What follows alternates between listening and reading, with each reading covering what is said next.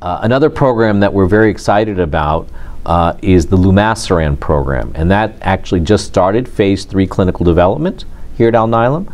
Lumasiran is targeted towards a rare disorder that affects about 3,000 to 5,000 patients in the US and Europe called Primary Hyperoxaluria Type 1. This is a disorder where the body produces too much oxalate and it crystallizes as calcium oxalate. This can manifest very, very early in infancy, and it often leads to calcium oxalate deposition in the kidney, leading to kidney failure. And then as calcium oxalate can't be excreted through the kidney anymore, levels build up in the blood, and then they can deposit in other tissues, weakening the bone, the heart, going into the eyes. And so this is a really devastating illness.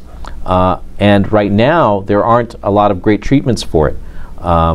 Primarily, patients need to get on dialysis, sometimes up to 6 times a week.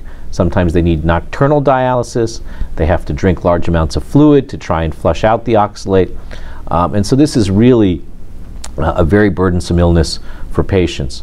As I said, it's a rare disorder affecting about 3,000 to 5,000 patients in the US and Europe. We've been able to develop Lumasiran as an RNAi therapeutic that can actually reduce the production of oxalate from the liver.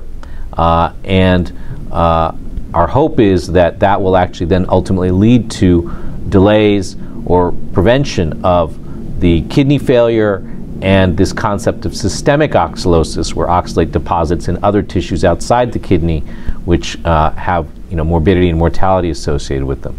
So that's just entered phase 3 clinical trials.